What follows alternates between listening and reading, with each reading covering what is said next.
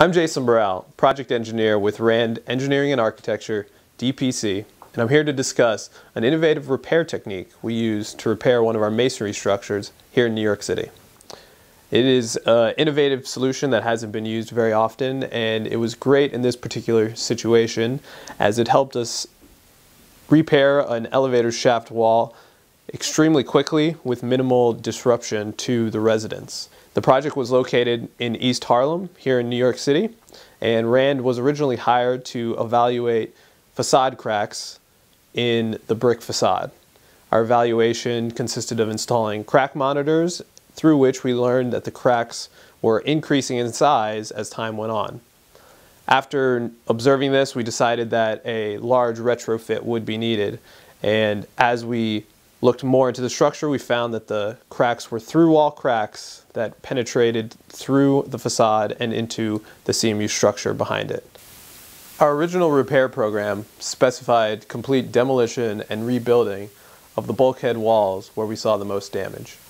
This included temporarily supporting the roof loads being imparted on these bearing walls and tearing down and rebuilding the walls.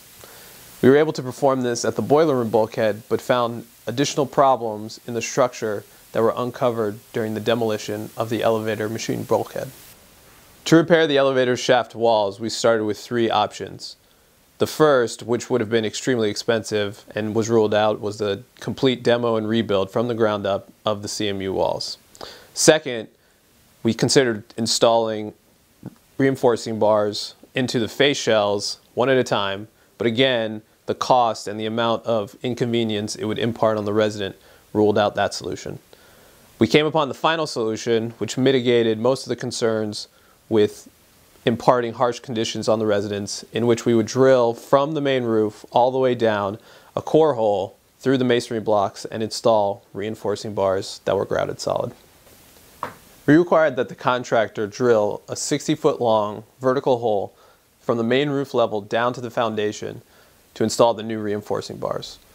The hole was 2.5 inches in diameter and was drilled using the dry core technique to minimize on potential damage to the interior finishes. So this is the finished product for the post-installed reinforcing bars. Here we have a nylon sock, as they call it, and the grout is injected after the reinforcing bar is installed, and once injected it inflates and then seeps through the sock, and you can have some bonding with the actual reinforcing bar itself to the CMU block. So now you have the CMU block engaging the reinforcing bar whenever lateral forces are engaged in the wall. This repair solution minimized the time that the elevator was out of service. It minimized the disruptions to the residents. It also minimized the potential damage that any demolition work could have done to interior finishes, and it minimized the soft costs as all of the structure and elevator infrastructure was able to stay in place throughout the project. For more information on this and other repair projects, visit us at our website at randpc.com.